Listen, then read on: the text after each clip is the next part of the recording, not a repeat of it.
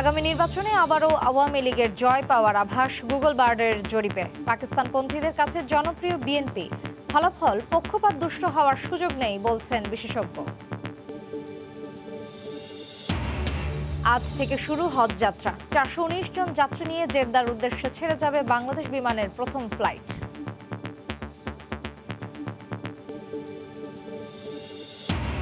Tower স্বল্পতায় বাড়ছে কলড্রপ ও ইন্টারনেটে ধীর গতি, গ্রাহক ভোগান্তি চরমে। রেডিয়েশন নিয়ে নেতিবাচক প্রচারণায় টাওয়ার বসাতে না দেওয়ার দাবি অপারেটরগুলোর। এবং সাগরে বাংলাদেশিদের জন্য নিষেধাজ্ঞা থাকলেও দাপিয়ে বেড়াচ্ছেন ভারত মিয়ানমারের জেলে। চট্টগ্রামের মাঝির ঘাটে কোল্ড স্টোরেজ থেকে 25 জন জাটকা জব্দ।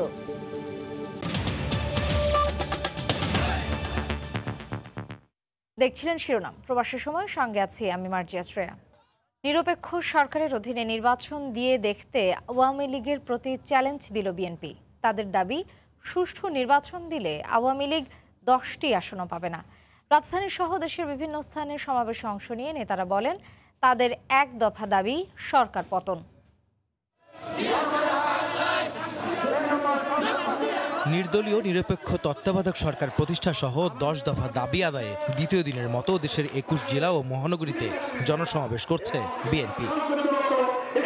শনিবার বিকেলে লালমনিরহাটের কালেক্টরেট মাঠের জনসমাবেশে অংশ নিয়ে দলের মহাসচিব মির্জা ফখরুল ইসলাম আলমগীর বলেন, 10 দফা নয়, দফা একটাই, তা হলো সরকারের পদত্যাগ, জনগণের মুক্তি। বর্তমান সরকারের অধীনে কোনো নির্বাচন হতে দেওয়া হবে না বলেও হুঁশিয়ারি তার। নির্বাচন হতে হলে একমাত্র নিরপেক্ষ তত্ত্বাবধায়ক সরকারের অধীনে নির্বাচন হতে হবে।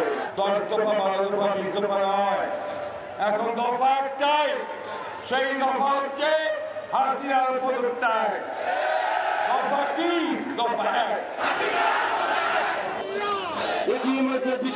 সমাবেশ হয়েছে রাজধানীতেও। মতিঝিলে পীরজঙ্গি মাজারের সামনের রাস্তায় অবস্থান নিয়ে কর্মসূচি পালন করে মহানগর দক্ষিণ বিএনপি। এতে দলের কেন্দ্রীয় নেতারা বিভিন্ন সময়ে বিএনপিকে নিয়ে আওয়ামী লীগের করা মন্তব্যের জবাব দেন, ছুড়ে দেন চ্যালেঞ্জও। বলেন কি হাঁটু ভাঙ্গা দল বিএনপি? আরে ভাই, দল হাঁটু ভাঙ্গা হোক আর কোমর ভাঙ্গা হোক, তোর কি আসে যায়? একটা নিরপেক্ষ নির্বাচন দিয়ে দেখ না, হাঁটু ভাঙ্গা না কোমর ভাঙ্গা দল দেখা যাবে। এটা একটা নিরপেক্ষ, এই হাঁটু ভাঙ্গা দলের বিরুদ্ধে একটা নিরপেক্ষ নির্বাচন দিতে ভয়, যেটা জরুরি একটা বিষয়, সে নিরপেক্ষ নির্বাচন আপনারা দেবেন না। আগামীতে সরকার পতনের আরো কঠোর আন্দোলন গড়ে তোলা হবে বলেও হুঁশিয়ারি দেন বিএনপি নেতারা। আহমেদ সালেহিন, সময় সংবাদ, ঢাকা। এদিকে সরকার পতনের হুমকি ধমকি না দিয়ে বিএনপিকে মাঠে নামার ওপেন চ্যালেঞ্জ দিল আওয়ামী লীগ। সহিংসতা করলে ক্ষমতাসীন দলও প্রতিরোধ গড়ে তুলতে প্রস্তুত বলে জানালেন নেতারা। তারা বলেন, জনপ্রিয়তা যাচাইয়ের জন্য হলেও বিএনপির ভোটে অংশ নেওয়া উচিত। রাজধানীতে আলাদা অনুষ্ঠানে যোগ দিয়ে তারা এই কথা বলেন। আসন্ন দ্বাদশ জাতীয় সংসদ নির্বাচনে অংশ নেয়া বা না নেয়ার প্রশ্নে টানাপোড়েনে থাকা বিএনপি যখন সরকার পতনের আন্দোলনে পথ চূড়ান্ত করছে, তখন ক্ষমতাসীনরা আত্মবিশ্বাসী মনোবলে জানান দিচ্ছেন উন্নয়নের প্রতিশ্রুতি পূরণের। বিরোধী শিবিরের হুমকি ধামকির পরোয়া না করা আওয়ামী লীগ এখন দল গোছাচ্ছে ভোটের জন্য। সেই পর্যায়ে আনার ইঞ্জিনিয়ার্স ইনস্টিটিউশন মিলনায়তনে আওয়ামী ওলামা লীগের সম্মেলন উদ্বোধন করতে যোগ দেন সাধারণ সম্পাদক ওবায়দুল কাদের। তিনি বলেন, আন্দোলনে ব্যর্থ বিএনপির প্রতিরোধের দিনক্ষণ জানতে আগ্রহী নৌকার সমর্থকরা। বারবার বসেও আন্দোলনের উপর রাখা এখনো ঠিক করতে পারে। ফখরুল সাহেব কোন তারিখ বলেন, দিন বলেন, সময় বলেন, আমরা একটু তৈয়ার হই। স্বাধীনতা বিরোধীরা দেশীয় ও আন্তর্জাতিক ষড়যন্ত্রে লিপ্ত রয়েছে বলে মন্তব্য করেছেন আওয়ামী লীগের সভাপতি মণ্ডলীর সদস্য অ্যাডভোকেট কামরুল ইসলাম। কেরানীগঞ্জের শাক্তা ইউনিয়ন যুবলীগের ত্রিবার্ষিক সম্মেলনে তিনি বলেন, বিএনপি জামাতকে নির্বাচন বানচাল করতে দেয়া হবে না। ৭৫ বঙ্গবন্ধু হত্যার পিছনে যে আন্তর্জাতিক চক্র জড়িত ছিল, তাদেরকে সাথে নিয়ে আজকে ষড়যন্ত্র করছেন, আন্তর্জাতিক ষড়যন্ত্রকারীদের সাথে নিয়ে ষড়যন্ত্র করে আপনাদের ক্ষমতায় বসিয়ে দেবে সেই বিশ্বাস নিয়ে আপনারা ঘুরছেন। আবার ডক্টর ইউনূস ১-১১ সময় যিনি দল করেছিলেন, প্রধানমন্ত্রী হওয়ার স্বপ্ন যিনি দেখেছিলেন, তিনি আবার আপনাদের সাথে গাঁটছড়া বেঁধেছেন আন্তর্জাতিক গোষ্ঠী। ডক্টর ইউনূস ১-১১ কুশীলব এবং আপনারা একসাথে ষড়যন্ত্র করে আগামী নির্বাচন বানচাল করার চেষ্টা করছেন। নির্বাচন সামনে রেখে বিএনপিকে কোনো ধরনের সহিংসতা করতে দেওয়া হবে না বলেও হুঁশিয়ারি উচ্চারণ করেন আওয়ামী লীগের নেতারা। ওবায়দুল্লাহ মামুন, সময় সংবাদ, ঢাকা। আগামী নির্বাচনে আওয়ামী লীগ জয়ী হতে পারে। আর্টিফিশিয়াল ইন্টেলিজেন্স গুগল বার্ডের জরিপে উঠে এসেছে এমন তথ্য। অর্থনীতি সহ বিভিন্ন ক্ষেত্রে আওয়ামী লীগের অভূতপূর্ব উন্নয়নের কারণেই দ্বাদশ সংসদ নির্বাচনে দলটির সংখ্যাগরিষ্ঠতা অর্জন করতে পারে বলে জানিয়েছে গুগল বার্ড। জরিপে গুগল বার্ড এও বলছে, উর্দুভাষী ও পাকিস্তানপন্থীদের কাছে বেশ জনপ্রিয় বিএনপি। চ্যাট জিপিটিকে পাল্লা দিতে আনা হয় গুগল বার্ড আর্টিফিশিয়াল ইন্টেলিজেন্স। প্রতিনিয়ত ঘটছে এমন বিষয় নিয়ে তথ্য সরবরাহ করে থাকে সাইটটি। সম্প্রতি বাংলাদেশের আগামী নির্বাচন নিয়ে প্রশ্ন করা হলে একটি জরিপ উঠে আসে। তাতে দেখা যায় আসন্ন নির্বাচনে বাংলাদেশ আওয়ামী লীগের জয়ী হওয়ার সম্ভাবনার কথা বলছে গুগল বার্ড। কৃত্রিম বুদ্ধিমত্তার সাইটটি বলছে, বাংলাদেশের সংখ্যাগরিষ্ঠ মানুষের কাছে জনপ্রিয় দল আওয়ামী লীগ। সাম্প্রতিক বছরগুলোতে দলটি অর্থনীতি সহ অন্যান্য ক্ষেত্রে ব্যাপক অগ্রগতি করেছে। বিশেষ করে অর্থনৈতিক অগ্রগতি আওয়ামী লীগের জয়ের পেছনে বড় ভূমিকা রাখবে বলে মনে করছে এআই। তবে এই নির্বাচনে বাংলাদেশ জাতীয়তাবাদী দল বিএনপি আওয়ামী লীগের সামনে বড় চ্যালেঞ্জ বলেও জানিয়েছে গুগল বার্ড। জরিপে বলা হচ্ছে, 2009 সাল থেকে বিরোধী রাজনৈতিক শক্তি হিসেবে রয়েছে বিএনপি।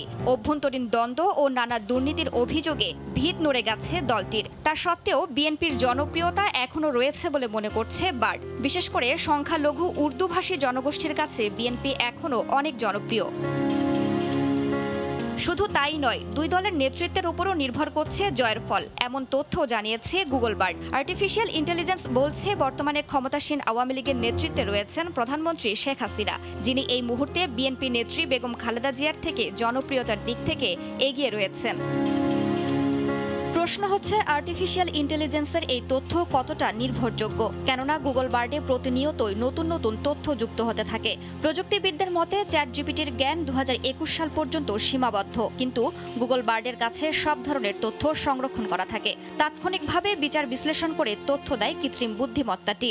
গুগলের এই বার্ড এআইটা হচ্ছে এক ধরনের নিরপেক্ষ বিচারকের মতো। তার কাছে তার ভান্ডারে সেই বাংলাদেশ সৃষ্টি থেকে শুরু করে আজ পর্যন্ত সব তথ্যই আছে। অর্থাৎ আমরা যে তথ্যগুলো নিয়ে আলোচনা করি, গুগলকে জানাই অথবা গুগল থেকে জানতে চাই, সবগুলি গুগল কিন্তু রেকর্ড রাখে। সেই তথ্যগুলো নিয়ে বিচার বিশ্লেষণ করে গুগল আসলে অ্যান্সার দেয়। এই গুগল বার্ড এআইকে যখন জিজ্ঞাসা করেছিল আসলে আগামী ইলেকশনে কে জিততে পারে, তো তখন সে তার মতো করে একটা অ্যান্সার দিয়েছে। তো এই অ্যান্সারটা দেওয়ার সময় এআইগুলো কী করেছে, যে প্রত্যেকটা দলের বর্তমান অবস্থা, অতীত অবস্থা, প্রত্যেকটা জিনিস অ্যানালাইসিস করেছে এবং কোন দলের কোন স্ট্রং পয়েন্ট, কোনটা দুর্বল পয়েন্ট, সবগুলো সে অ্যানালাইসিস করে সে একটা ওভারঅল বলেছে যে হ্যাঁ, এই দল জেতার সম্ভাবনা রয়েছে। গুগল বার্ড বিভিন্ন উৎস থেকে প্রতিনিয়ত তথ্য যাচাই বাছাই করে থাকে, যে কারণে এআইটি যে তথ্য দেয় তা পক্ষপাত দুষ্ট হওয়ার আশঙ্কা কম। বিশ্লেষণের ক্ষেত্রে আরেকটা অ্যালগরিদম ব্যবহার করে এই এআইগুলো, সেটা হচ্ছে যে ক্রস ম্যাচিং।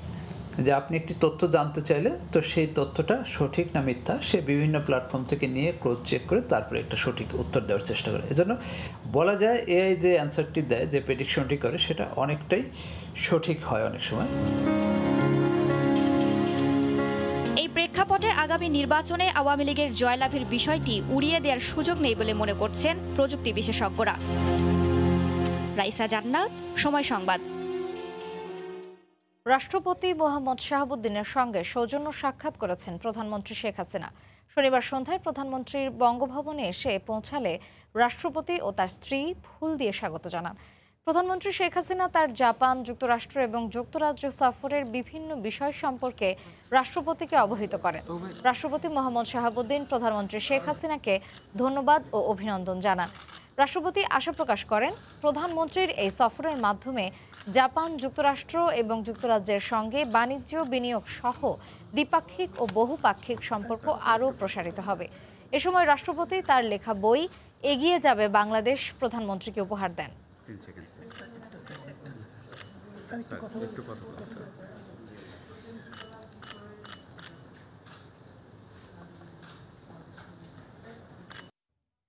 আরও এক ধাপ এগুচ্ছে সিলিন্ডারে ভোলার গ্যাস ঢাকায় আনার প্রক্রিয়া।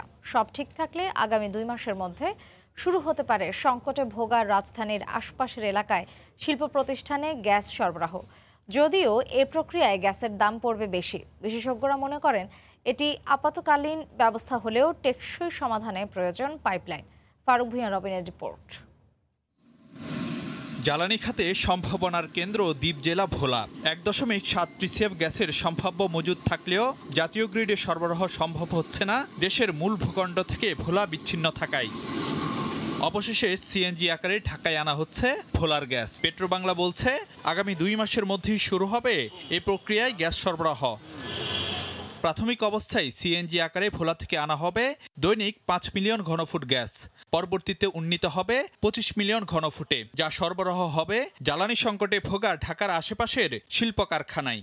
যদিও স্বাভাবিকের তুলনায় এ প্রক্রিয়ায় গ্যাসের দাম পড়বে 58% বেশি। যে গ্রাহকরা আসলে আমাদের চেষ্টা থাকা সত্ত্বেও স্বল্প চাপে ভুগছে, সেখানে যদি সে সিএনজিটা একটু বেশি দামে নিয়ে তার উৎপাদনটা বহাল রাখতে পারে, আমার মনে হয় শেষে প্রতিষ্ঠান তার প্রোডাক্টের মূল্য দিয়ে এটি সমন্বয় করতে পারবে। তবে সিএনজি আকারে গ্যাস সরবরাহকে আপৎকালীন ব্যবস্থা হিসেবে দেখছেন বিশেষজ্ঞরা। এটা যৌক্তিক যে এখন কিছু নাই, কিন্তু আমি যতটুকু পারি সিএনজি নিয়ে আসলাম কয়েকটা কারখানাতে, কিন্তু এটা তো সমাধান দেবে না আপনাকে, কারণ সিএনজি দিয়ে আপনি অতি অল্প পরিমাণ গ্যাস আনবেন। 1.76 যদি আলটিমেটলি এটা পাওয়া যায়, সেই ক্ষেত্রে পাইপলাইনের মাধ্যমে গ্যাস আনাটা আমি মনে করি ইকোনমিক্যালি ভায়াবল হবে। একই সঙ্গে নিরাপত্তাগত ঝুঁকি এড়াতে সর্বোচ্চ নজরদারির তাগিদও দিচ্ছেন বিশেষজ্ঞরা। 25 মিলিয়ন কিউবিক ফিট গ্যাস ট্রাকে ট্রান্সপোর্ট করা is not a joke. Faruk Bhuiyan Robin, সময় সংবাদ, ঢাকা। বরঞ্চ এখন যেহেতু পরিকল্পিত শিল্প এলাকায় গ্যাস বিদ্যুৎ সরবরাহ নিশ্চিতে প্রয়োজনে নীতিমালায় পরিবর্তন আনতে চায় জ্বালানি বিভাগ। প্রতিমন্ত্রী নসরুল হামিদ জানালেন, বিবেচনায় রয়েছে গ্রাহক শিল্প প্রতিষ্ঠানকে ক্ষতিপূরণ দেওয়ার বিষয়টিও। একদিকে বর্তমান বৈশ্বিক পরিস্থিতিতে জ্বালানির দামে ঊর্ধ্বগতি, অন্যদিকে সরবরাহ সংকট, দুই বাস্তবতায় ধুঁকছে দেশের শিল্প খাত। এমন পরিস্থিতিতে শনিবার রাজধানীতে জ্বালানি কৌশল বিষয়ক সেমিনারের আয়োজন করে ব্যবসায়ীদের সংগঠন ঢাকা চেম্বার অফ ইন্ডাস্ট্রিজ। সেমিনারে বিদ্যুৎ ও জ্বালানি প্রতিমন্ত্রী বলেন, বর্তমান সরকারের আমলে দৈনিক গ্যাসের উৎপাদন প্রায় 1000 মিলিয়ন ঘনফুট বাড়ানো হলেও গত 13 বছরে ব্যাপক শিল্পায়নের ফলে পাল্লা দিয়ে বেড়েছে জ্বালানি চাহিদা। ফলে ঘাটতি থেকে যাচ্ছে 600 থেকে 700 মিলিয়ন ঘনফুট গ্যাসের। সংকটের জন্য অতীতের অপরিকল্পিত গ্যাস সংযোগ ও বিচ্ছিন্নভাবে শিল্প কারখানা গড়ে তোলাকে দায়ী করেন প্রতিমন্ত্রী। তবে পরিকল্পিত শিল্প এলাকায় নিরবচ্ছিন্ন গ্যাস বিদ্যুৎ সরবরাহ নিশ্চিতে প্রয়োজনে নীতিমালা পরিবর্তনের কথা জানান নসরুল হামিদ। সংযোগ থেকে বন্ধ রাখে নাই, বাট পরিকল্পিত শিল্প এলাকায় আমরা নতুন সংযোগ বৃদ্ধি করতে চাই। যদি বিদ্যুৎ এবং গ্যাস না দিতে পারে পরিকল্পিত শিল্প এলাকায়, তাহলে দরকার লাগলে ডিস্ট্রিবিউশন কোম্পানিগুলো এলডি দিবে। সেটার ব্যাপারে যদি প্রয়োজন হয় আমরা পলিসি চেঞ্জ করব। ইন্ডাস্ট্রিতে আমরা চেষ্টা করছি নিরবিচ্ছিন্ন গ্যাস খুব দ্রুততার সাথে ব্যবস্থা নেওয়ার জন্য। তবে আবাসিকে গ্যাসের দাম বাড়াতে বিতরণ কোম্পানিগুলোর তোড়জোড়ের বিষয়ে কোনো কিছু খোলাসা করেননি প্রতিমন্ত্রী। এটা স্ব কোম্পানি এবং বার্কের বিষয়, তারা যাচাই বাছাই করে দেখবে। ফারুক ভূঁইয়া রবিন, সময় সংবাদ, ঢাকা। টাওয়ার স্বল্পতায় বাড়ছে কল ড্রপ ও ইন্টারনেটের ধীরগতি। চরমে পৌঁছেছে গ্রাহক ভোগান্তি। খোদ রাজধানীতেই 5 শতাধিক নতুন টাওয়ার প্রয়োজন। অপারেটরদের দাবি, রেডিয়েশন নিয়ে নেতিবাচক প্রচারণায় টাওয়ার বসাতে না দেয়ায় কাটছে না জটিলতা। 2018 সালের আগে গ্রাহক চাহিদা বিবেচনায় টাওয়ার নির্মাণ করতে পারত মোবাইল অপারেটররা। তবে এরপর টাওয়ার নির্মাণের দায়িত্ব দেওয়া হয় আলাদা 4 প্রতিষ্ঠানকে। এরপর থেকেই জটিলতার শুরু। সময়ের সাথে পাল্লা দিয়ে দেশে মুঠোফোন সংযোগ ব্যবহারকারী বেড়ে দাঁড়িয়েছে 18 কোটি 38 লাখে। মোবাইলে ইন্টারনেট ব্যবহার করছেন প্রায় 11 কোটি 40 লাখ মানুষ। অথচ এই সময়ে বাড়েনি প্রয়োজনীয় টাওয়ার সংখ্যা। শনিবার এক অনুষ্ঠানে খাত সংশ্লিষ্টরা জানান, উন্নত সেবা দিতে এই মুহূর্তে ঢাকায় 500 টাওয়ার দরকার। অথচ সাধারণ মানুষ ও সরকারি সংস্থার বাধায় তা স্থাপন করা যাচ্ছে না। সারা বাংলাদেশে 162টা লোকেশনে আমরা টাওয়ার নির্মাণ করতে চাচ্ছি, সাইট বিল্ড করতে চাচ্ছি, যেগুলোর ক্ষেত্রে আমরা বাধার সম্মুখীন হচ্ছি। মানুষ কভারেজ চায়, আবার টাওয়ার বসাতে চায় না, which is a big problem. BTRC বলছে টাওয়ারের রেডিয়েশন নিয়ে অপপ্রচার চলছে। ICNIRB যেটা সহনীয় মাত্রা, তার থেকেও 50 ভাগের 1 ভাগ এটা স্ট্যান্ডার্ডাইজ করেছে। আবার আমরা আমাদের দেশে তারও দেখেন 20 ভাগের 1 ভাগ, 50 ভাগের 1 ভাগ নিচে আমাদের দেশে এটা আছে। দেশে বর্তমানে মোবাইলে গ্রাহক সেবা দিতে সব মিলিয়ে 42,800 টাওয়ার রয়েছে। শুভ খান, সময় সংবাদ, ঢাকা। আজ থেকে শুরু হচ্ছে হজ যাত্রা। রাত ৩টা ২০ মিনিটে ৪১৯ জন যাত্রী নিয়ে বাংলাদেশ বিমানের প্রথম ফ্লাইট হযরত শাহজালাল আন্তর্জাতিক বিমানবন্দর থেকে জেদ্দার উদ্দেশ্যে ছেড়ে যাবে। এই মুহূর্তে বিমানবন্দরে আছেন রিপোর্টার নাজমুস সালেহে। বিস্তারিত জানতে সরাসরি যাচ্ছি তার কাছে। বাংলাদেশের যে ৪১৯ জন যাত্রী আজকে ৩টা ২০ মিনিটে বাংলাদেশের একটি ফ্লাইট 3001 ফ্লাইটে যারা রওনা দেবেন 3টা 20 মিনিটের, সেই উদ্বোধনী ফ্লাইটের এখন উদ্বোধনী অনুষ্ঠান হচ্ছে। এখানে বেসামরিক বিমান প্রতিমন্ত্রী মাহবুব আলী এবং হচ্ছে যে ধর্ম বিষয়ক মন্ত্রণালয়ের প্রতিমন্ত্রী ফরিদউদ্দিন খান এখানে আছেন এবং আপনার এখানে এই উদ্বোধনের মধ্য দিয়ে এই প্রথম যে হজ ফ্লাইট সেটি রওনা করবে রাত 3টা 20 মিনিটে। আমরা যেটা জানতে পেরেছি যে আজকে 319 জন নিয়ে যাত্রা করার কথা থাকলেও 4 জন বিশেষ কারণে যেতে পারেননি। ইমিগ্রেশন থেকে জানানো হয়েছে 315 জন। বিমান বাংলাদেশের যে ব্যবস্থাপনা পরিচালক রয়েছেন তিনি জানিয়েছেন যে 315 জনকে নিয়ে আজকে যাত্রাটা 3টা 20 মিনিটে যাত্রা শুরু হচ্ছে। আজ এবার মোট 1,22,111 জন হজ যাত্রী 1 মাস ধরে বাংলাদেশ থেকে সৌদি আরবের উদ্দেশ্যে হজব্রত পালনের উদ্দেশ্যে যাবেন। এবার মোট 162টি হজ ফ্লাইটের মাধ্যমে এই 162টি হজ ফ্লাইটের মাধ্যমে যাত্রীদেরকে পরিবহন করা হবে, যেটির উদ্বোধন হচ্ছে আজকে বাংলাদেশ বিমানের একটি ফ্লাইটের মাধ্যমে। সকাল রাত 9টা থেকে 400 যেটি আমরা জানতে পারছি আসলে 419 জন যাত্রী নিয়ে যাওয়ার কথা ছিল, সেটি 315 জনে এসে ঠেকেছে। 4 জন বিশেষ কারণে যেতে পারেননি। এর আগে আশকোনা হজ ক্যাম্প থেকে রাত 9টা থেকে 10টার মধ্যে সমস্ত হাজিদেরকে বাংলাদেশ অংশের যে ইমিগ্রেশন সেটি তো আশকোনা হজ ক্যাম্পে সম্পন্ন হচ্ছে এবং সেখানে সম্পন্ন করে হাজিদেরকে নিয়ে আসা হয়েছে এবং রাত 10টার পরপরই আসলে সৌদি অংশের যে ইমিগ্রেশন সেটি বিমানবন্দরে শেষ হওয়ার কথা এবং সেটি শেষ হওয়ার পরে আসলে রাত 3টা 20 মিনিটে দুই মন্ত্রী এবং সৌদি আরবের যে দূতাবাস রয়েছে তারা আসলে এদের এই হজ যাত্রীদেরকে বিদায় দিবেন, সেটি হচ্ছে এবং তাদের সাথে কুশল বিনিময় করার কথা রয়েছে। এবং আমরা এখন পর্যন্ত যেটি জানতে পারছি যে 1 মাস ব্যাপী চলবে এই হজ যাত্রা এবং আজকে এটির যে ফ্লাইট তাতে যে প্রথম দিনে আজকে আসলে 4 জন কম 419 জনের পরিবর্তে 415 জন আজকে রওনা দিচ্ছেন। তো এই ছিল আমার কাছে শাহজালাল আন্তর্জাতিক বিমানবন্দর থেকে হজ ফ্লাইট উদ্বোধনের সর্বশেষ খবর।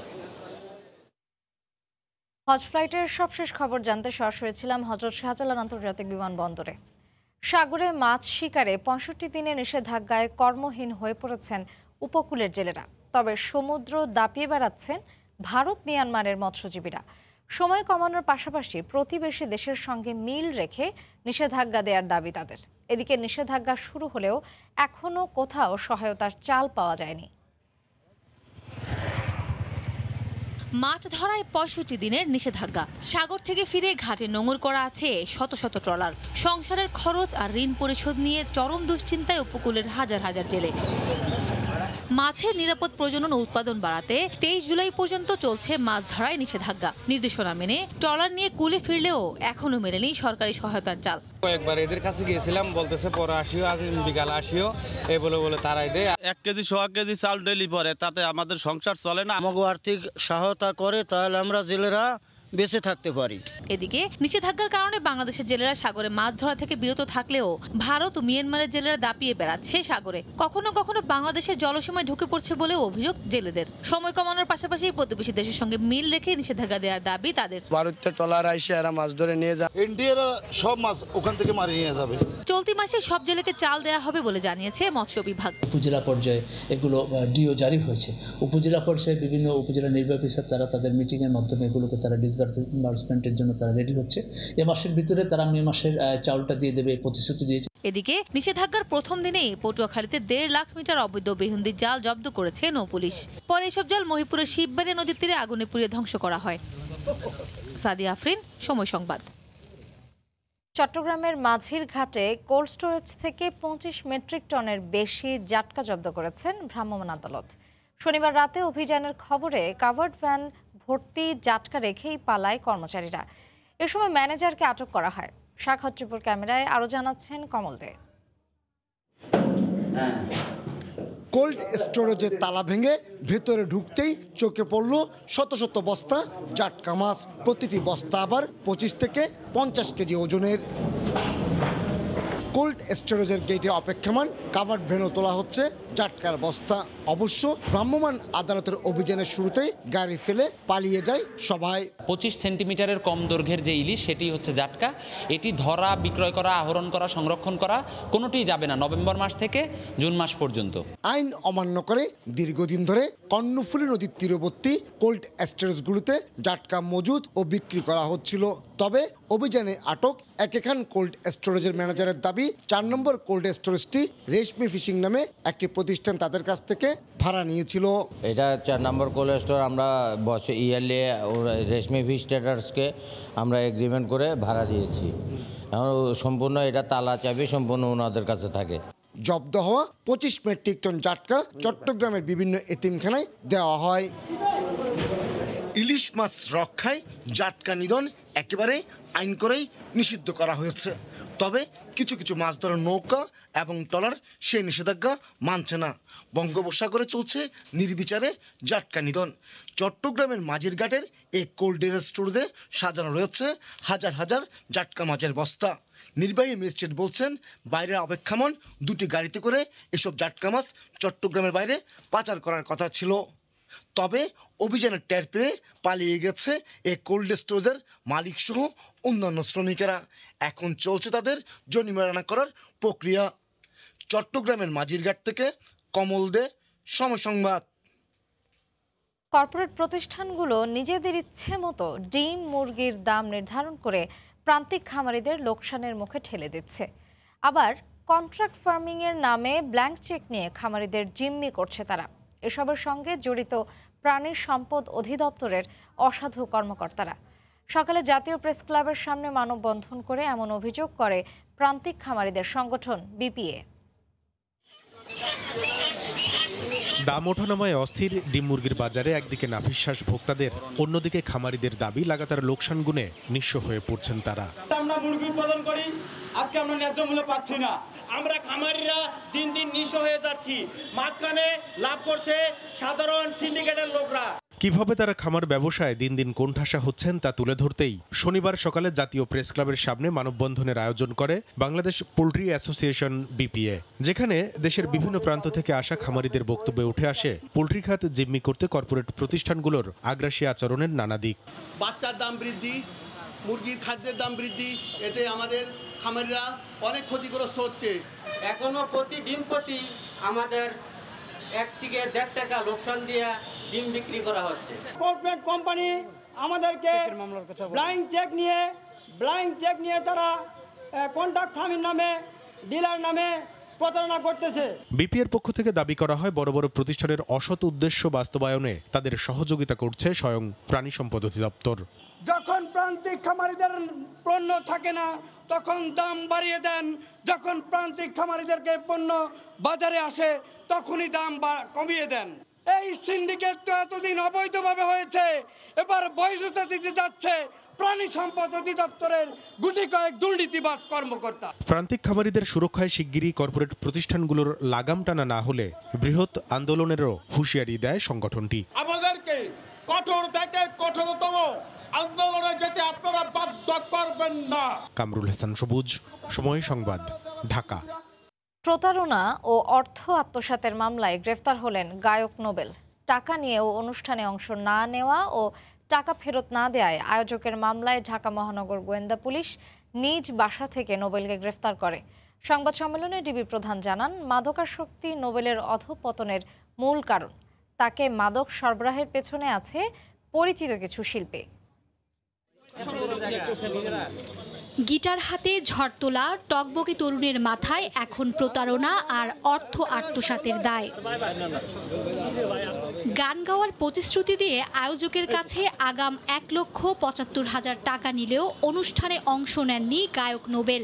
এমনকি টাকা ফেরত চাইলে উল্টো আয়োজককে হেনস্থা করার অভিযোগ তার বিরুদ্ধে। প্রোগ্রামের দিন সকালে ওনার সাথে কথা হলো যে উনি বললো সন্ধ্যা 6টায় আমার প্রোগ্রামের মাঠে উনি থাকবে। রাত 10টা আমি আবার ট্রাই করলাম যে ভাই আমার আমার তো মান ইজ্জত সব শেষ হয়ে যাচ্ছে, হাজার হাজার অডিয়েন্স আছে এখানে, তো আমার ইজ্জতের একটা প্রেস্টিজ ইস্যু হয়ে দাঁড়াইছে। আপনি কোথায় আছে সত্যি করে বলেন। উনি আমাকে বলে যে ভাই আমি যে শরৎপুরের দিকে আসতেছি, আমার গাড়ি পাংচার, এই সেই বিভিন্ন উনি অজুহাত দেখাইলো। পরবর্তীতে তার নাম্বারটা আমরা অফ পাইলাম। নোবেলের এই অধপতনের কারণ কি জানালেন সদ্য সাবেক স্ত্রী। একটা এয়ার হোস্টেস চক্র কাজ করে, সেখান থেকে একজন তার সাথে যোগাযোগ রাখে এবং তাকে যত ধরনের মাদক সে তাকে সাপ্লাই দেয়। নেশাটা শুরু করার পরে সে প্রচণ্ড পরিমাণে মাদকাসক্ত হয়ে যায় এবং হয়ে যাবার পরে তার ব্যবহারে চেঞ্জেস আসে। কারা এই মাদক সরবরাহকারী, কাদের ছত্রছায়ায় নষ্ট হচ্ছে শিল্প, সবকিছুই খতিয়ে দেখছে গোয়েন্দা পুলিশ। তার যে অধপতনটা সেটা হচ্ছে এখন থেকে সে প্রতিদিনই মদ্যপান করতে হয়, 3-4টা ঘুমের ওষুধকে তাকে ঘুমাতে হয়, তার সাথে কথা বলে জানতে পেরেছে এবং সে এগুলি আরও কিছু শিল্পীর কাছ থেকে সেইগুলি শিখেছে বলেছেন যে তারা তাদেরকে এগুলি দেয়, মদ্যপান, গাঁজা, তারপর ইয়াবা। 2018 সালে ভারতের সঙ্গীত ভিত্তিক রিয়েলিটি শো সারেগামাপা বাংলায় অংশ নেওয়ার মধ্য দিয়ে জনপ্রিয় হয়ে ওঠেন নোবেল। যদিও খুব অল্প সময়ের মধ্যেই সামাজিক যোগাযোগ মাধ্যমে নানা বিতর্কিত মন্তব্য, স্ত্রীকে মারধর, গান গাইতে গিয়ে মাতাল অবস্থায় মঞ্চ ভাঙচুর সহ বিভিন্ন অসংলগ্ন কাজের জন্য বারবারই সমালোচনার খোরাক যোগান গায়ক নোবেল। মার্জিয়া মুমু, সময় সংবাদ, ঢাকা। ফেনীতে ব্যস্ত সড়কে পুলিশ ফাঁড়ির সামনে দুর্ধর্ষ চুরির ঘটনা ঘটেছে। সিসি ক্যামেরার ফুটেজ থাকলেও ঘটনার 3 দিনেও অপরাধী ধরা ছোঁয়ার বাইরে। জুলহাস তালুকদারের ক্যামেরায় আতিয়ার সজলের রিপোর্ট। সিসিটিভি ক্যামেরার ফুটেজে দেখা যায় মাত্র 1 ঘন্টারও কম সময়ের মধ্যে পুলিশের নাকের ডগায় এভাবে চলছে চুরি। ফেনী শহরের শহীদ শহীদুল্লাহ কায়সার সড়কের পুলিশ ফাঁড়ির ঠিক বিপরীত দিকের একটি পোশাকের শোরুমে ঘটনাটি ঘটে। ক্ষতিগ্রস্তরা জানায় বৃহস্পতিবার রাতে দোকানের টিন কেটে ভিতরে ঢুকে নগদ 3,33,000 টাকা ও মালামাল নিয়ে যায়। শুক্রবার রাতে ঘটনাটি প্রথমে শহর পুলিশ ফাঁড়ি ও পরে ফেনী মডেল থানায় অবহিত করা হয়। শহরের ব্যস্ততম সড়কে আইনশৃঙ্খলা বাহিনীর নাকের ডগায় এ ধরনের ঘটনায় উদ্বেগ প্রকাশ করেছে ভুক্তভোগীরা। আমার ক্যাশের টাকা ছিল 3,33,045 টাকা, সে টাকাটাও নাই, পুরো ক্যাশ সব খালি। আর হচ্ছে ফুড দেখেছি আপনার পুরো ফুডা করা একদম। পুলিশ ফাঁড়ির সঙ্গে ঘটনাটি সংগঠিত হয়, তাহলে আমরা আসলে কোথায় যাব? আইন শৃঙ্খলা বাহিনীর যদি এরকম অবনতি হয় তাহলে তো আমরা এখানে ব্যবসা করার উৎসাহ হারিয়ে ফেলবো।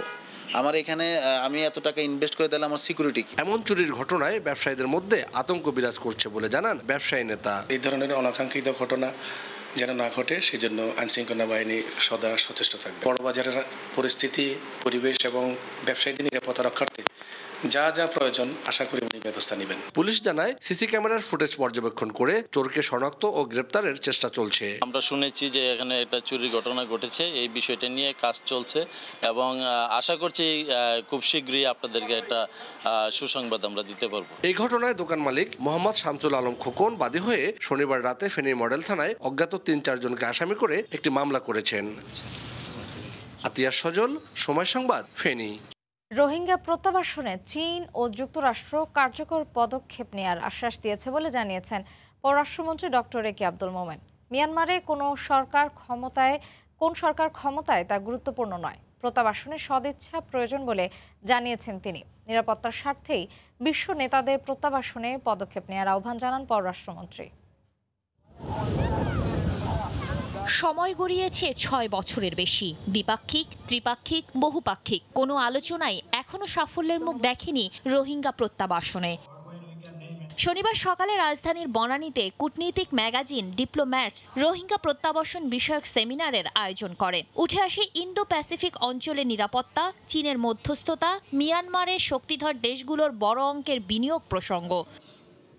সেমিনার শেষে পররাষ্ট্রমন্ত্রী জানান, প্রত্যাবাসন ইস্যুতে চীন যুক্তরাষ্ট্রের বিশেষ প্রতিনিধি নিয়োগ দেওয়াকে ইতিবাচক হিসেবে দেখছে ঢাকা। নিজেদের স্বার্থে বিশ্ব নেতাদের রোহিঙ্গা প্রত্যাবাসনে একযোগে পদক্ষেপ নেবার আহ্বান জানান ডক্টর মোমেন। তারা একজন সিনিয়র ফোকাল এনবয় এই জন্য নিয়োগও করেছেন। একইভাবে চাইনিজরাও একজন স্পেশাল ফোকাল এনবয় তারা নিয়োগ করেছে। এই বড় বড় দেশ নিয়োগ করেছে উইথ দি হোপ, আমাদের এখন আশা যে এদের কারণে, এদের আন্তরিকতার কারণে এই রোহিঙ্গা সমস্যার সমাধান হবে। মিয়ানমারে কোন সরকার ক্ষমতায় তা গুরুত্বপূর্ণ নয়, রোহিঙ্গা প্রত্যাবাসনে প্রয়োজন দেশটির সরকারের সদিচ্ছা বলেও জানান পররাষ্ট্রমন্ত্রী। শাতিলা শারমিন, সময় সংবাদ, ঢাকা। যন্ত্রপাতির কথা বলে আনা হচ্ছে দামি মদ, সিগারেট, গুনা দুধ। শুল্ক ফাঁকি দিতে চট্টগ্রাম বন্দর দিয়ে মিথ্যা ঘোষণায় পণ্য আমদানি আশঙ্কাজনক হারে বেড়েই চলেছে। এতে যেমন শত কোটি টাকার রাজস্ব ফাঁকি দিচ্ছে এই চক্র, তেমনি আন্ডার ইনভয়েসের মাধ্যমে আমদানি করে ডলার পাচার হচ্ছে বিদেশে। তবে আইনি সীমাবদ্ধতার কারণে বন্দর কিংবা কাস্টমস কোনো পক্ষই দায় নিতে রাজি নয়। সাক্ষাৎকার ক্যামেরায় কমলদের রিপোর্ট। এনএসএ এর সহযোগিতায় কাস্টম গোয়েন্দার হাতে আটক কন্টেনার ভর্তি বিদেশি মদের কার্টন। সামনের দিকে সামান্য কিছু আমদানি পণ্য সোডা অ্যাশ থেকে পুরো কন্টেনার করে নিয়ে আসা হয়েছে বিদেশি মদ। এই চালানে 2.5 কোটি টাকা শুল্ক ফাঁকি দেওয়ার পাশাপাশি বিদেশে পাচার হয়েছে অন্তত 14 কোটি টাকা। আটক আরেকটি চালানে দেখা যাচ্ছে সামনের দিকে কম শুল্কের ইলেকট্রনিক সামগ্রী দ্রব্য রেখে 40 ফুটের পুরো কন্টেনার গুঁড়ো দুধের কার্টন। ইলেকট্রনিক সামগ্রীর শুল্ক হার মাত্র 26% হলো, গুঁড়ো দুধের শুল্ক হার 89.32%। এই এক কন্টেনার পণ্য শুল্ক ফাঁকি দেওয়ার চেষ্টা হয়েছে 55 লাখ টাকা, আর বিদেশে পাচার হয়েছে 2.5 কোটি টাকার বেশি। এখানে শুরু কিংবা শেষ নয়, প্রায়শই চট্টগ্রাম বন্দরে কাস্টমস এবং শুল্ক গোয়েন্দার অভিযানে উদ্ঘাটন হচ্ছে শুল্ক ফাঁকির অসংখ্য ঘটনা। এমনকি এক চালানে আনা হয়েছে কয়েকশো কোটি টাকা মূল্যের 5 কন্টেনার মদ। যখন এই ধরনের মিথ্যা ঘোষণার ধরা পড়ে তখন সেই ক্ষেত্রে ডিউটি ট্যাক্স যেটা ফাঁকির উদ্দেশ্য ছিল সেইটার উপরে মিনিমাম 200% জরিমানা আরোপ করা হয়। মিথ্যা ঘোষণায় পণ্য আমদানির ফলে একদিকে যেমন সরকার বিপুল পরিমাণ রাজস্ব থেকে বঞ্চিত হচ্ছে, অন্যদিকে বেশি দামের পণ্য আন্ডার ইনভয়েস করায় চোরাই পথে পাচার হয়ে যাচ্ছে শত কোটি ডলার। সর্বসাকুল্যে ক্ষতিটা হচ্ছে দেশের, কারণ দেশের আমদানি পণ্যের উপরে যে রাজস্ব পাওয়ার কথা সেই রাজস্ব থেকে সরকার বঞ্চিত হচ্ছে। এরা হলো একেবারেই চোরা চালানি, এদের সাথে বিজনেসম্যানদের কোনো সম্পর্ক নেই। কিন্তু যারা টাকা পাচার করার উদ্দেশ্যে এই কাজ করছে তারা মানি লন্ডারার, তারাও কিন্তু ব্যবসায়ী না। চট্টগ্রাম বন্দর বছরে 32 লাখের বেশি কন্টেনার হ্যান্ডেলিং করছে। এর মধ্যে আমদানি কন্টেনারের পরিমাণ অন্তত 20 লাখ। কিন্তু আইনি জটিলতার পাশাপাশি নানা সীমাবদ্ধতায় রোধ করা যাচ্ছে না শুল্ক ফাঁকির ঘটনা। তবে বন্দর, কাস্টমস কিংবা শিপিং এজেন্ট এই দায় নিতে নারাজ। নাম্বার অফ কার্টুন কিংবা number of bag, number of palette এগুলো নিশ্চিত করি আমরা। ইনসাইড দ্য কার্টুন কি আসে সেটা কাস্টমসের দায়িত্ব। যে এই কাজগুলা করার সে কিন্তু অনেকগুলো পন্থা অবলম্বন করেই কিন্তু সে কাজটা করবে, বাট ক্যারিয়ার কখনো এই দায়িত্ব, কখনো এই জিনিসে জানার কথাও না এবং জানবেও না। শুল্ক ফাঁকির এসব ঘটনায় মামলা হলো কখনো মূল হোতারা ধরা পড়ে না। বিশেষ করে মিথ্যে ঘোষণার মতো ভুল ঠিকানা ব্যবহার করে আনা হয় এসব পণ্য। মিথ্যে ঘোষণায় কম মূল্যে প্রয়োজনের তুলনায় অতিরিক্ত পণ্য আমদানি করে বাজারে যেমন অস্থিরতা সৃষ্টি করা যায়, ঠিক তেমনি বিদেশে পাচার হয়ে যাচ্ছে মূল্যবান ডলার। আর এতে নেতিবাচক প্রভাব পড়ছে বাংলাদেশের অর্থনীতিতে। চট্টগ্রামের ইসাক ডিপো থেকে কমল দে, সময় সংবাদ। বছরে 2 কোটি যাত্রী সেবার লক্ষ্য নিয়ে নির্মিত হচ্ছে শাহজালাল আন্তর্জাতিক বিমানবন্দরের 3rd টার্মিনাল। কিন্তু লক্ষ্য পূরণে সিঙ্গেল রানওয়ে বড় প্রতিবন্ধকতা বলে মনে করেন এভিয়েশন বিশেষজ্ঞ। এক্ষেত্রে 2টি স্বাধীন রানওয়ে জরুরি। তবে জায়গা স্বল্পতার কারণে সম্ভব হচ্ছে না জানিয়ে সিভিল এভিয়েশন বলছে আরেকটি বিকল্প রানওয়ে তৈরি হলে সক্ষমতা বাড়বে। কাজল আব্দুল্লাহর রিপোর্ট। বন্দরে বছরে 80 লাখের মতো যাত্রীর আগমন বহির্গমন ঘটে। সেখানে 3য় টার্মিনালের কাজ শেষ হলে লক্ষ্য রয়েছে 2 কোটি যাত্রী সেবার। কিন্তু প্রশ্ন হলো প্রত্যাশার সাথে অবকাঠামোগত উন্নয়নের। তথ্য বলছে শাহজালাল বিমানবন্দরে দৈনিক যে পরিমাণ ফ্লাইট পরিচালিত হয় আগামীতে এর পরিমাণ হবে দ্বিগুণ। কিন্তু বর্তমান সিঙ্গেল রানওয়ে দিয়ে তা পরিচালনা অসম্ভব। এভিয়েশন বিশেষজ্ঞদের মতে বর্তমান রানওয়ের পাশে আরেকটি অর্ধ রানওয়ে তৈরি হলে ফ্লাইট ওঠানামা বাড়বে মাত্র 25%। লক্ষ্য পূরণে প্রয়োজন পূর্ণাঙ্গ রানওয়ে। আইএলএস ক্যাটাগরিটা আপগ্রেডেড করা হয়, যদি অ্যাপ্রোচ লাইটিং সিস্টেমটা আপগ্রেড করা হয় তাহলে কিছুটা বাড়বে, কিছুটা টাইম বাঁচবে, ফ্রিকোয়েন্সি বেড়ে যাবে। সেটা যদি হয় সেটা কিছুটা বাড়বে। এবং যদি সেকেন্ডারি রানওয়ে কখনো হয় আর একটু সুবিধা হবে। তো সেটা হওয়ার পরেও কিন্তু আমি 2 কোটি 2.5 কোটি লোককে আনার মতো সক্ষমতা আমার হবে না। বা আমাদের যে কার্গো আমরা এখন যেটা বলতেছি আরও 15 লক্ষ টন কার্গো আমরা আনবো, মেট্রিক টনের মতন কার্গো আনবো, এইটা কিন্তু আমাদের এই সক্ষমতা আমাদের অর্জন করা সম্ভব হবে না। এদিকে বেবিচক প্রধান বর্তমানে সিঙ্গেল রানওয়ে আশঙ্কাজনক জানিয়ে বলেন জায়গা কম থাকায় নতুন করে ইন্ডিপেন্ডেন্ট রানওয়ে তৈরি সম্ভব নয়। নতুন করে একটি ডিপেন্ডেন্ট রানওয়ে তৈরি হলে 2টি বিমান একসঙ্গে ওঠানামা করতে না পারলেও দ্রুত হবে ফ্লাইং ও ল্যান্ডিং। ইন্ডিপেন্ডেন্ট রানওয়ে করা সম্ভব জায়গা আমার নাই। এখন যেটা জায়গা যে আমরা পাচ্ছি এটা হয়তো একটা ডিপেন্ডেন্ট রানে করা, তাহলেও আমাদের সক্ষমতা বাড়বে। কারণ বেশি গ্রাউন্ড টাইমিং অনেক বেড়ে গেছে, যেহেতু অনেকটা প্লেন অপেক্ষা করতে হয় টেক অফ করার আগে অথবা ল্যান্ড করার আগে অনেক বেশি অপেক্ষা করতে হয়। সেই সময়টা যদি কমাতে না পারি তাহলে কিন্তু আমি ফ্রিকোয়েন্সি বাড়াতে পারবো না। আন্তর্জাতিক বেসামরিক বিমান চলাচল কর্তৃপক্ষ আইকাওয়ের নিয়ম অনুসারে উড়োজাহাজ নিরাপদে ওঠানামা করতে দুটি রানওয়ের মধ্যে অন্তত দূরত্ব থাকতে হবে 750 ফুট, যা নেই শাহজালাল আন্তর্জাতিক বিমানবন্দরের বর্তমান পরিসরে।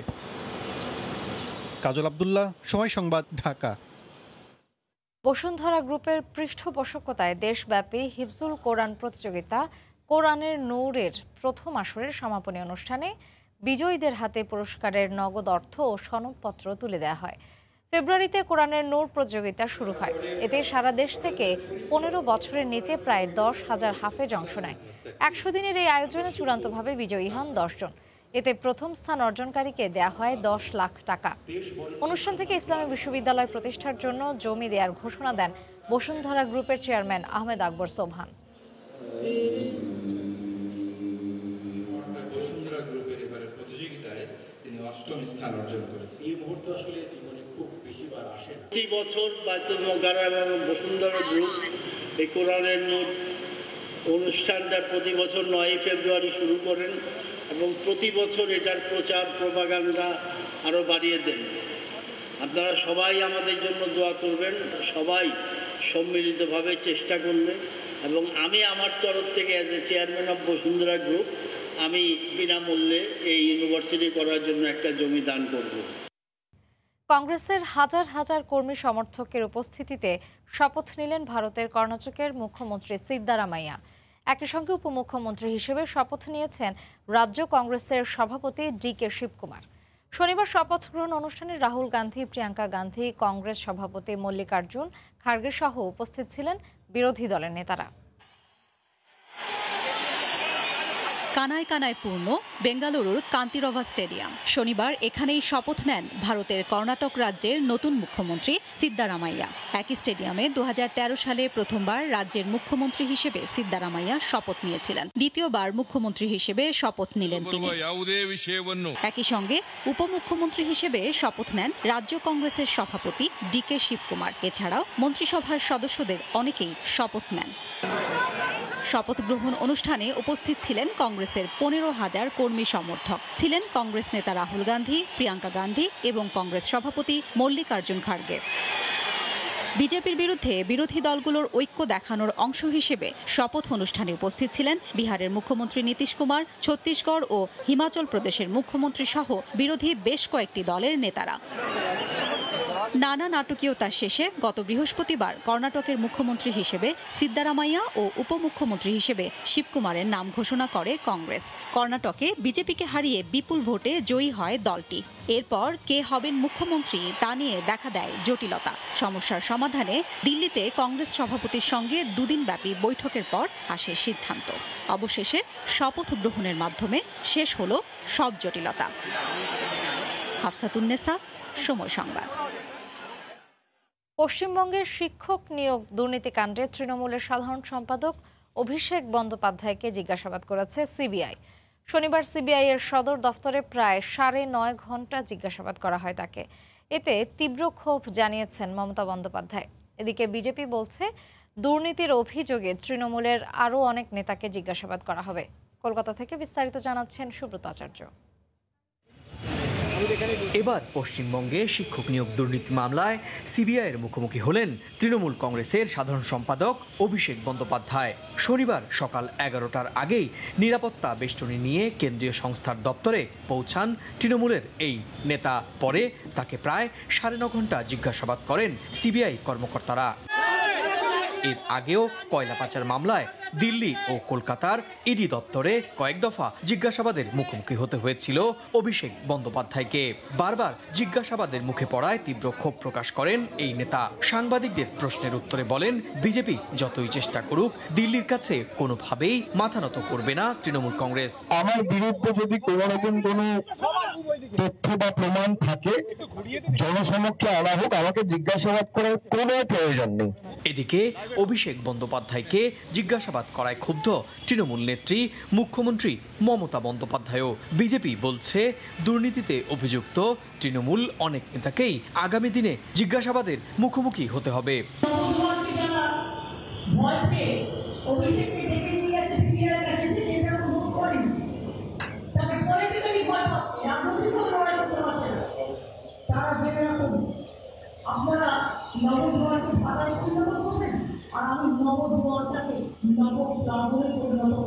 আমরা দেখতে চাই প্রকৃত অপরাধীরা ধরা পড়ুক, তারা উপযুক্ত বিচার পাক, কোর্টের মধ্যস্থতায় নিয়োগ শুরু হোক, স্কুল শিক্ষা তার নিজস্ব ছন্দে ফিরুক। পশ্চিমবঙ্গ রাজ্যে 2014 সালের পর থেকে শিক্ষক নিয়োগে দুর্নীতির অভিযোগে কলকাতা হাইকোর্টে মামলা হলে তদন্ত শুরু করে কেন্দ্রীয় সংস্থা সিবিআই। নিয়োগ দুর্নীতি মামলায় গত বছর জুলাই মাসে গ্রেপ্তার হন তৃণমূলের তৎকালীন বাণিজ্য ও সাবেক শিক্ষামন্ত্রী পার্থ চট্টোপাধ্যায়। সেই তদন্তে গ্রেপ্তার হন কুন্তল ঘোষ নামে আরেক তৃণমূল নেতা। কেন্দ্রীয় তদন্তকারী সংস্থা চাপ দিয়ে অভিষেকের নাম বলানোর চেষ্টা করছে এমন অভিযোগ করেন কুন্তল। বিষয়টি নিয়ে রাজ্য পুলিশের দ্বারস্থ হন কুন্তল। সেই আবেদনের প্রেক্ষিতেই কেন্দ্রীয় তদন্তকারী সংস্থা আদালতের দ্বারস্থ হয়। পরে সিবিআই অভিষেক বন্দ্যোপাধ্যায়কে জিজ্ঞাসাবাদের জন্য ডাকে। সুব্রত আচার্য, সময় সংবাদ, পশ্চিমবঙ্গ, ভারত। ভারত নিয়ন্ত্রিত কাশ্মীরে আসন্ন G20 সম্মেলনে চীন অংশ নেবে না বলে সাফ জানিয়েছে। কাশ্মীরের মতো বিতর্কিত অঞ্চলে সম্মেলনের আয়োজন করায় এ সিদ্ধান্ত বলে জানিয়েছে বেইজিং। 1947 সালে ভারত পাকিস্তান দুটি আলাদা রাষ্ট্র হওয়ার পর থেকেই কাশ্মীর নিয়ে চলছে দুদেশের দ্বন্দ্ব। 3টি যুদ্ধেও জড়িয়েছে ইসলামাবাদ, নয়াদিল্লি। 1989 সালের পর থেকে সহিংস বিদ্রোহ আর নানা উত্থান পতনের মধ্য দিয়ে গেছে অঞ্চলটি। 2019 সালে জম্মু ও কাশ্মীর থেকে লাদাখকে আলাদা করে দুটি কেন্দ্রশাসিত অঞ্চল গঠন করা হয়। এই সময় থেকে ভারত পাকিস্তান সম্পর্ক আরও স্থবির হয়ে পড়ে। লাদাখের একটি বড় অংশ চীনের নিয়ন্ত্রণে চলে যায়। লাদাখ নিয়ে বেইজিংয়ের সঙ্গে দীর্ঘদিনের দ্বন্দ্ব নয়াদিল্লির। 2020 সালে গালওয়ান উপত্যকায় চীন ভারতের সামরিক বাহিনীর সদস্যদের মধ্যে সংঘাত হয়। ভারত নিয়ন্ত্রিত কাশ্মীরে এবার বিশ্বের বৃহৎ অর্থনীতির দেশগুলোর জোট G20-র শীর্ষ সম্মেলনের আয়োজন করা হয়েছে। 22 থেকে 24 মে পর্যন্ত পর্যটন সম্পর্কিত G20-র ওয়ার্কিং গ্রুপের বৈঠক হতে যাচ্ছে জম্মু কাশ্মীরের শ্রীনগরে। এছাড়া G20 যুব সম্মেলনের স্থান হিসেবে বেছে নেওয়া হয়েছে লাদাখ অঞ্চলের সবচেয়ে বড় শহর লেহকে।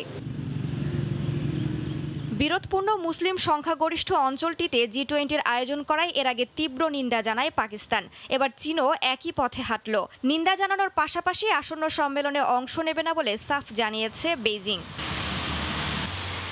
এদিকে পাল্টা জবাবে নিজেদের ভূখণ্ডেই বৈঠকের আয়োজন করা হয়েছে বলে জানিয়েছে নয়াদিল্লি। এ সময় চীনের সঙ্গে সম্পর্ক স্বাভাবিক রাখতে সীমান্তে স্থিতিশীলতা বজায় রাখার কথাও বলে ভারত। রাইসা জান্নাত, সময় সংবাদ। বিশ্বের যে প্রান্তেই খেলুক না কেন বাংলাদেশ, গ্যালারি ভর্তি অকণ্ঠ সমর্থন দেন টাইগার সমর্থকরা। তীব্র শীতেও সবশেষ আয়ারল্যান্ডের বিপক্ষের সিরিজে মাঠ ভর্তি ছিল লাল সবুজের সমর্থকরা। বিষয়টি আবেগ তাড়িত করেছে বিসিবির সভাপতি নাজমুল হাসান পাপনকে। তাই তো 22 গজে পারফর্ম করে ক্রিকেটারদের সমর্থকদের আস্থার প্রতিদান দেওয়ার আহ্বান তার। কি ঠান্ডা, আমি বারান্দায় 5 মিনিটও দাঁড়াতে পারছিলাম না। একদিন বারান্দায় একটু গিয়ে আবার চলে আসছি, এত ঠান্ডা, মানে একদম ফ্রিজিং মনে হচ্ছে আমার কাছে। কিন্তু মাঠ ভর্তি এবং সব বাংলাদেশ এবং টিকিট কিনে গিয়েছে তারা সবাই। শান্ত আয়ারল্যান্ডের সিরিজে ভালো খেলেছে, আমি ওকে ফোন করে সাথে সাথে জানিয়েছি, শান্ত তুমি খুব ভালো খেলেছ। আবার আজকে ওই সিরিজ আমি লাস্ট ম্যাচটা না দেখেই চলে এসেছিলাম। আজকে দেখার পরে ওকে আবার বলেছি একটা 100-এর পরে আরেকটা মিনিমাম 50টা হলে 100-এর কোনো দাম নাই। এ পর্যায়ে শীর্ষ সংবাদগুলো জানিয়ে দিচ্ছে আরেকবার। আজ থেকে শুরু হজ যাত্রা। 415 জন যাত্রী নিয়ে জেদ্দার উদ্দেশ্যে ছেড়ে যাবে বাংলাদেশ বিমানের প্রথম ফ্লাইট। শতভাগ সেবা দিতে প্রস্তুত মন্ত্রণালয়। এবং টাওয়ার স্বল্পতায় বাড়ছে কলড্রপ ও ইন্টারনেটের ধীরগতি। গ্রাহক ভোগান্তির চরমে। রেডিয়েশন নিয়ে নেতিবাচক প্রচারণায় টাওয়ার বসাতে না দেওয়ার দাবি অপারেটরগুলোর। এই ছিল প্রবাসী সময়। সঙ্গে থাকুন সময়।